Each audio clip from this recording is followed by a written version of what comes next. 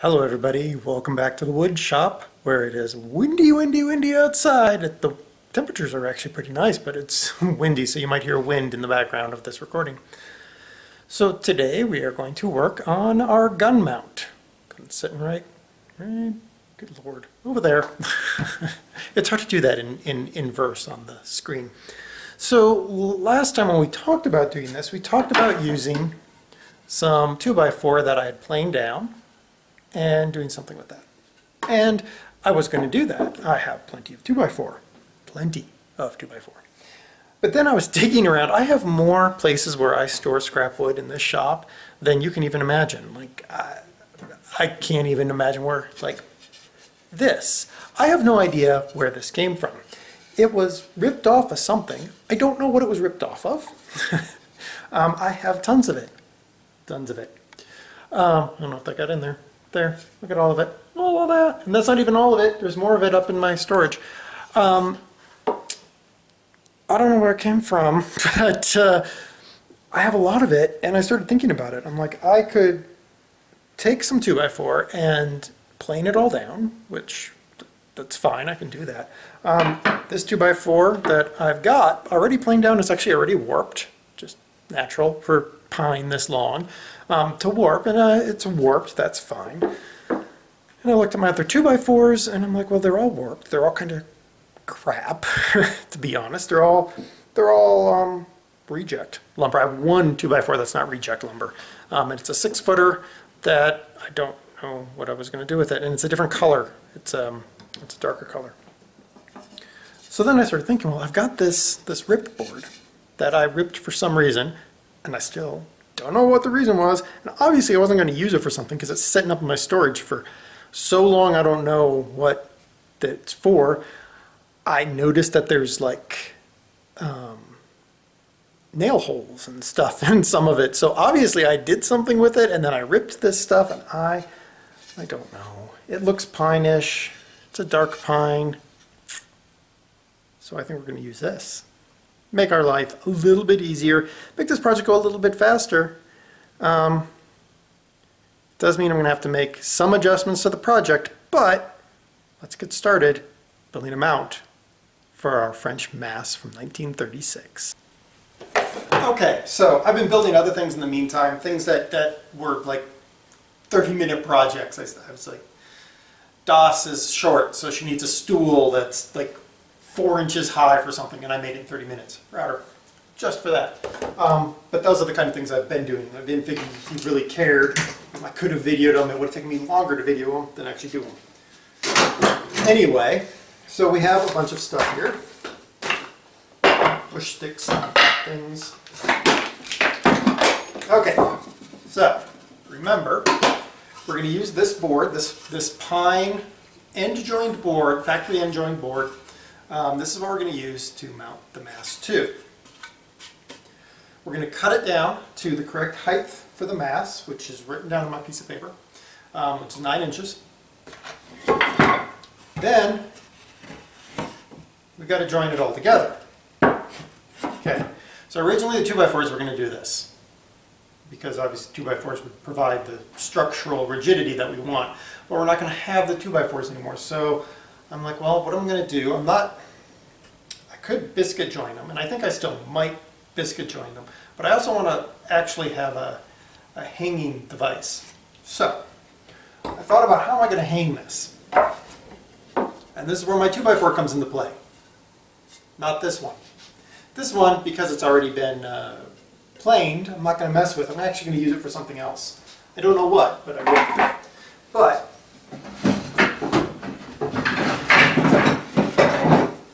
because I always have extra 2x4s, I got this 2x4. A little bit dirty. What we're going to do is we're going to make a mount using this 2x4. And how do you do that? Well, I'm going to cut this 2x4 at a 45, and then you hook one part, the top part, the part that has the longer portion, out from the back of this, and you put the other part, mount the other part to the wall, and it creates a join on the wall so that it sits there on the wall and holds it. It can hold a huge amount of weight because you're going to put this 2x4, the bottom part of the 2x4, into your joists. And so you actually, it's overkill in one respect. But at the same time, it allows me to fasten all of these end joint boards onto the 2x4 to create stability there too. So that is what we're going to do.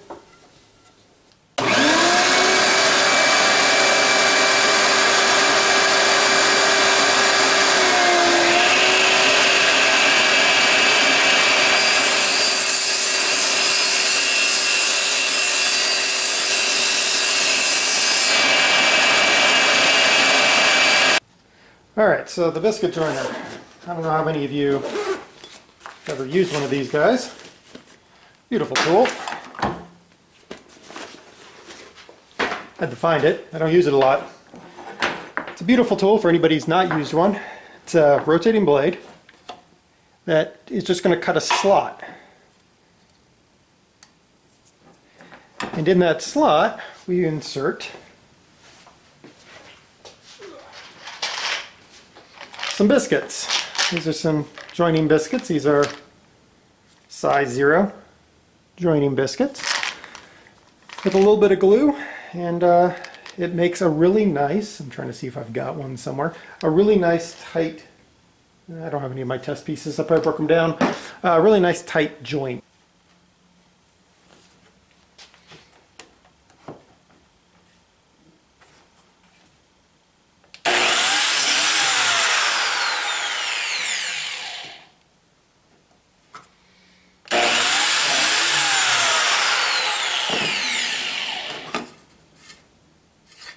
And connects to remind me that this is the back, so that it goes together like that.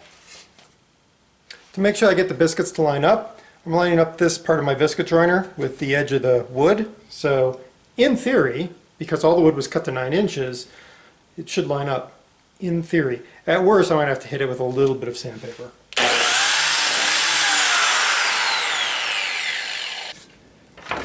Alright, we're going to dry fit these. Biscuits in, so just dry fit, make sure it all line up. That's going to line up nicely. Alright, so what we're going to do, because I need to get all the way the entire length of this board and I don't have clamps that big, what I'm going to do is I'm going to put glue on these, clamp them, make sure they're lined up properly, okay? So they're clamped. Then I'm going to clamp this down onto the board, onto my workbench, so that they're not going to move anywhere. And then I can work with this one that's over off your screen here, and I'll just push it and clamp it down onto the board until it dries. Shouldn't take too long. I'm using my Gorilla Wood glue, so it's, I don't know, there we go, 20 to 30 minutes. So we'll do that. While that's drying, then we'll figure out these other boards that are going to go around the outside, as well as how we're going to actually mount the rifle on here. That's the plan.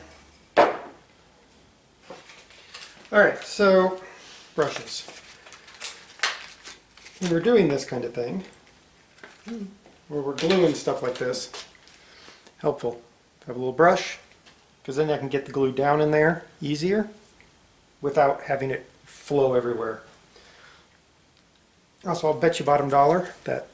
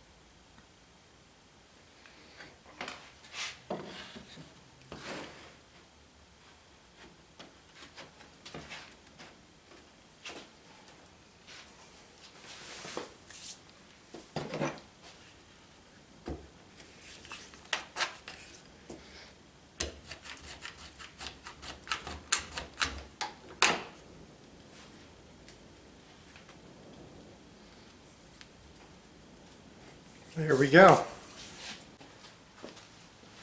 All right, we're at 38 3/8. That's my mark right there. Right there. So we're going to cut this guy. Now I could, of course, go dig out, get my chop saw or something, but that's a back saw, so we're going to use that today.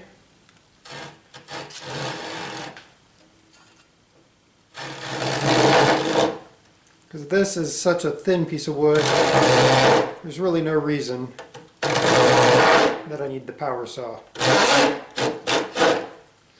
Other than it's fast.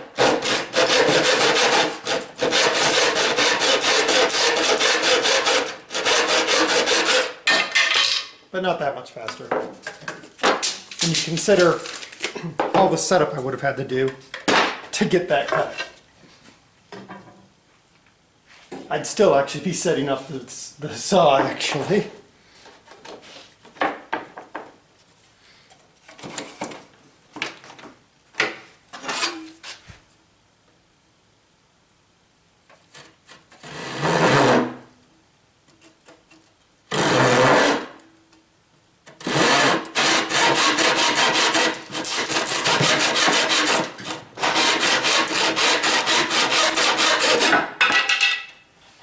Go.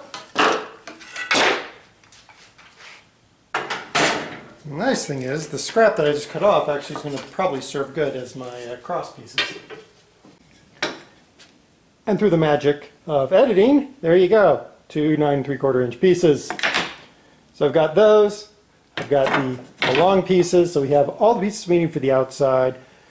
We're going to wait for the glue to dry on our flat board before we even try to attach that, because we'll just use the air compressor and we'll use some finishing nails. That will be easy to do. So our next two steps are how do we mount the rifle and the actual hanger that we're going to cut. So let's start with how do we mount the rifle. So how are we going to secure it? Well, test piece. And that probably will be the template for everything, but that was cut by hand on my bandsaw. Fits there nicely. A little bit of sanding, a little bit of cleanup. Well, it's going to work really nice. So I'm going to cut another one, slightly bigger on the jaw to fit down here, and I've got it. It's not going to be able to rotate. That cleans up. I think that'll clean up nice, and there you go. So now we just have to cut the next piece.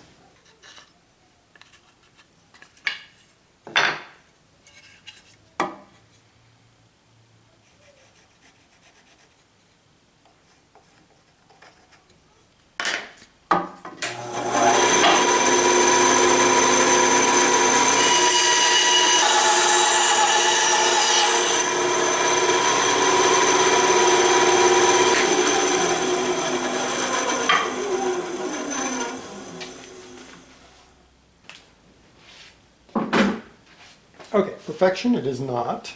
In fact, I need to sand this out a little bit, but that's fine. I've got tools to do that. There.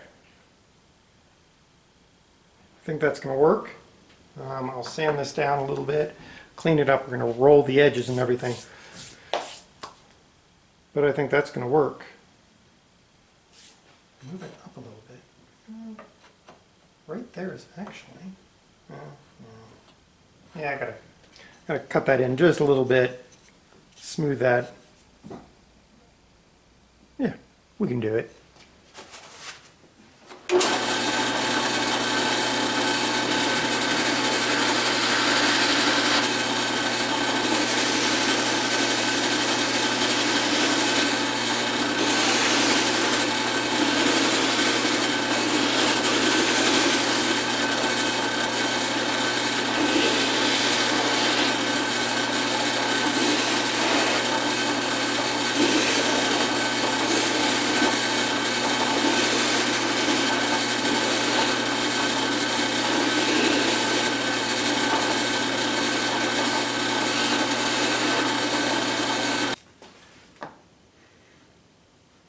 There we go. Look at that. A little bit of ingenuity there. All right, let me show you how good this is. Or not.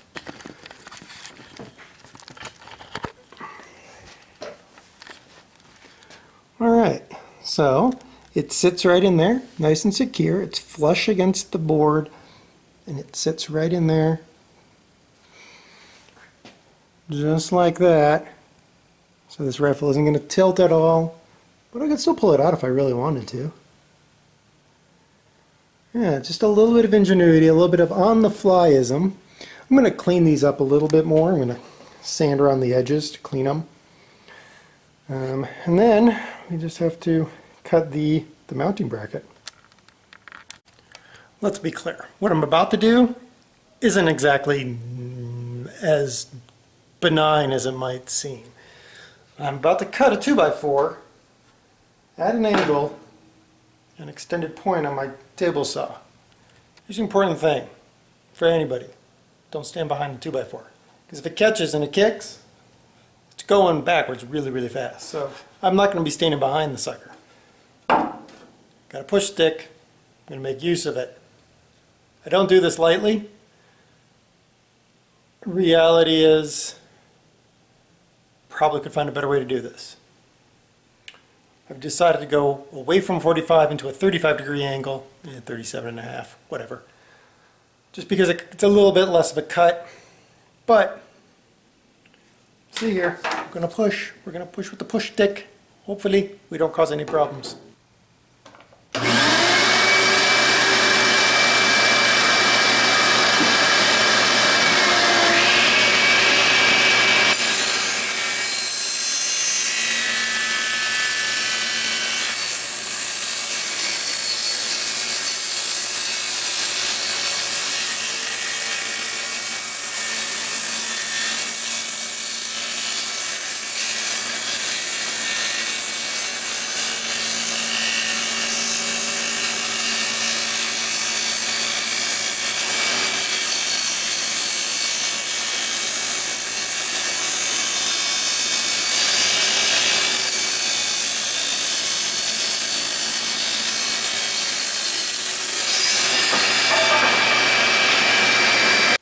All right, we're in a really good place. We've unplugged things so I don't accidentally turn them on. We're in a good place. There's a few things we have left to do. I've got to stain this, which means I need to do that in my basement because it's just too dusty out here for me to stain it without getting dust all in my stain. And I'll actually do each piece individually. Like I'll do the back piece, I'll do these, I'll do the pieces that go around the outside. Then of course I've got to mount our new hanger. Okay, we have all of the pieces of our puzzle, almost all of our pieces of the puzzle. There's a couple are going over there. Okay, so made a couple changes. One, you'll see that I have a few extra border pieces because what I'm going to do is I'm actually going to set this whole board out by the width of the 2x4, which I'm going to use to hang it because it'll look nice. Then, because I'm using leftovers. Remember, this is a complete scrap wood project. I did not buy anything for this. This is all I got in terms of screws. So I'm going to use these drywall screws. The problem with them, for me, at least for assembly, the problem with them is they're black. And that's not going to look great. So what I did, there is what you fire with this gun. It's a 7.5mm 30 cal French. So slightly different than normal. But these are all just casings. Okay? So what I'm going to do is I'm actually going to glue the casing over the place where I put the screws in so you don't see it. Because it'll just be some casings that were used for this rifle. And there's actually no physical usable shells in there. It's all casings. So there you go. Yeah. So look, this is what I meant. Let's see if you can read that. So specifically for the 7.5mm mass, very specific. Anyway, all right. So what are we going to do to get this to sit up? Oh, one other thing. My poly, I've thrown it away. These are not polyed. I did not put polyurethane on this. I went and opened up my poly and it was a solid block of poly. Somehow the can got a puncture in it, so it dried out. Again, I'm not going to go buy anything new. That's the whole point of this project. When the pandemic slows down or when I get around to it, I'm going to buy some poly, and then I will take this off the wall and polyurethane it, but for now it'll be fine as it is. So what are we going to do? Well, we got to start assembly. So we're going to start by putting the 2x4 backing that we are going to use on, and then we will fire up the compressor.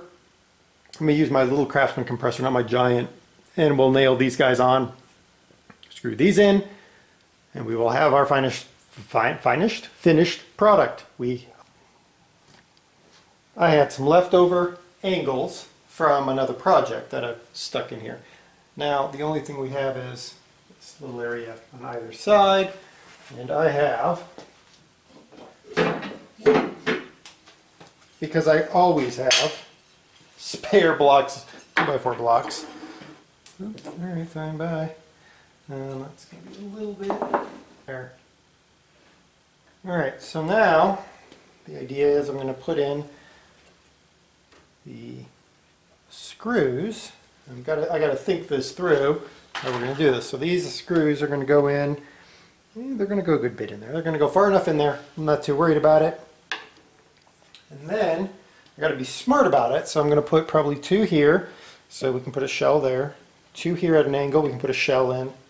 A shell, and then up top I might not put the shells in. I might just stick with 4 shells for now. But I do need to find my drill.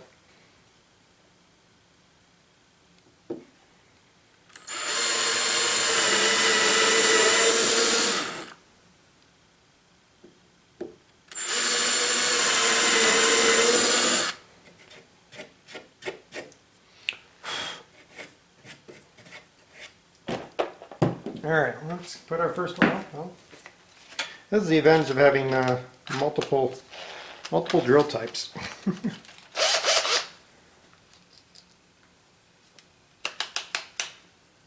Push this guy back. Now this is an old Craftsman, 15.6 volt, so it does not have nearly the power of that newer Ryobi, but we're not wanting a lot of power.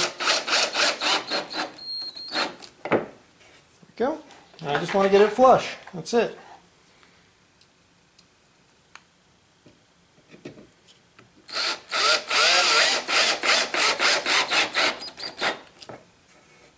we go. Doesn't look too bad. I mean, you might think it looks terrible, but I don't think it looks too bad. Now, I have no problem saying that some people would have drawn a straight line to make sure that their screws were exact. I'm not that exacting. For a couple reasons. One, scrap. 2, I'm not really that worried about it. Once this is hung up in the air, high enough in the air, you're probably not going to be able to even see the screws. And finally, if it annoys me enough, I will eventually rebuild this into something better. But right now, that would involve me having wood I don't have, as well as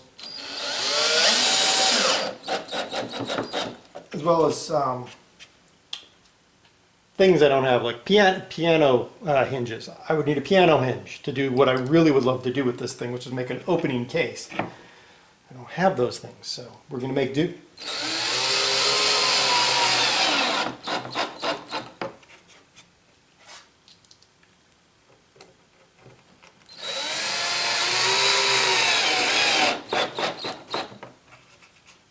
Okay, so we got that done.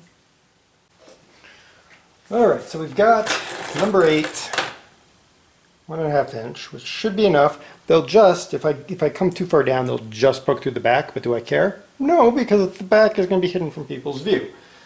So, that being said, I've been playing with this, so I've been like half hour just trying to figure out where exactly I want to put this. If I put it here, I'd want to tilt it like that. See? But then I'm like, no, I kind of like it up there. If I put it there, it doesn't quite fully go flush. I'd have to sand a little bit more in there, and I'm not going to do that because I've taken the time put the varnish on there, so I think we're going to go with that. I'm going to go with this and hope we don't, you know, cause any problems.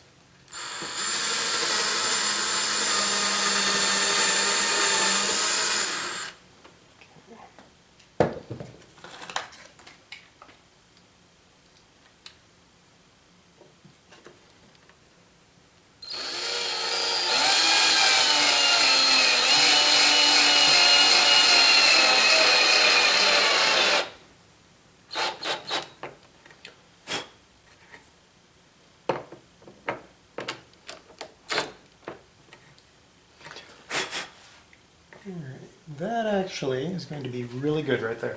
I know it sticks out a little bit. I was kind of thinking maybe I would do this to kind of hide it. I still might, but there might be a little bit too much brass on here. I could have sunk it a little bit, countersunk it, but I'm afraid I'm going to split this because this is really not great pine. It's not like, if it was a piece of oak, I'd feel more confident doing this, but it's not. It's cheapo pine. So we're not gonna risk it. We're gonna put this in at an angle though.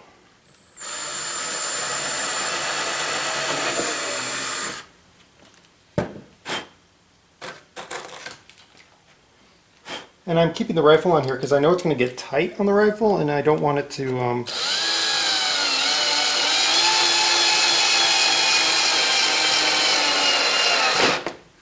I don't want the rifle to be impossible to get in later. There, we're actually good. That is actually going to be perfect. There. Alright. We got that in. Rifle is good. I'll put this right about here. And I'm not worried if these aren't exactly perpendicular. Or parallel to each other or perpendicular to the base, because you got to remember the rifle is physically an object. I can't really be that worried about, you know, these are going to have to conform to the rifle is what I'm trying to say.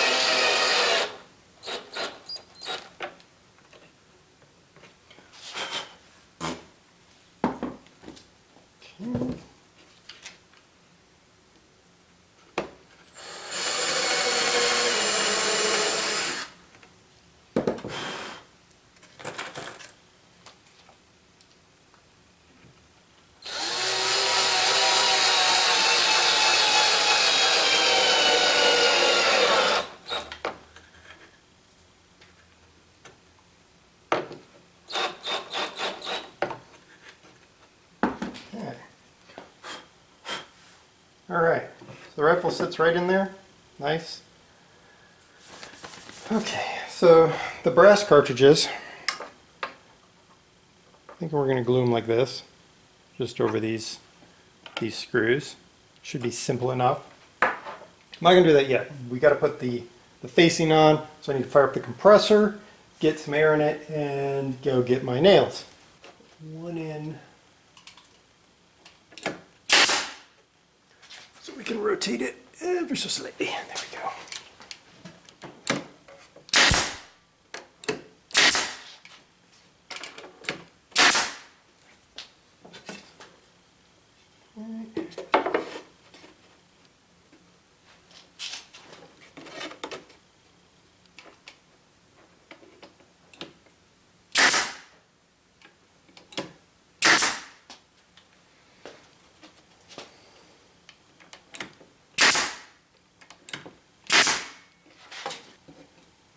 So I use a pretty crappy border cable. This is the constant result. See that right there? Yeah, that's a misfire that's now stuck. And the only way to get it out is going to be to take this sucker apart. This happened with all my Porter cables, by the way. I actually replaced my Porter cable stapler with a Hazard Fraud one. That's how bad that was. So, yeah, that's going to be fun.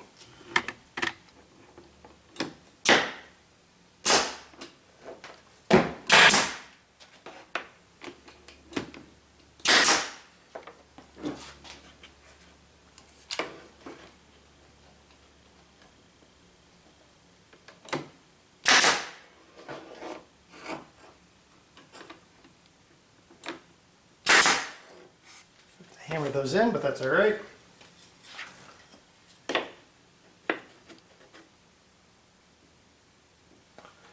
Almost wonder. Hey,